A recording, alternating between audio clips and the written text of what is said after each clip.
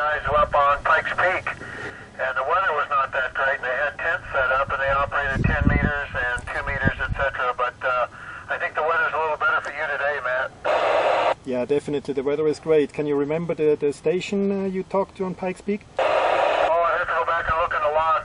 Not right offhand, no. Okay, it most likely was WG08T, who is up with me here on this mountain. He's a very active soda ham here in Colorado. He's actually the W0 Association manager. Up there in Mount Herman, and to operate, you got some great coverage up there, Matt, and you should have a lot of luck today getting a hold of stations. And are you going to operate any other bands besides 2 meters? Go ahead. Yeah, Steve was on 17 meters before, and I tried 10 meters, but I didn't have any takers on 10 meters so far. So since I need at least 4 QSOs to successfully claim the points for this activation, I am trying 2 meters and going back to HF later on. Back to you. Okay, very good. When you say HF, do you mean 10 meters only, Matt?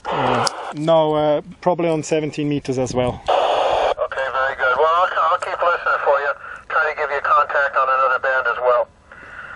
Real pleasure. I'll let you get on with it since you're trying to get a number of contacts, and good luck to you. And you sound real good down here, so keep up the good work.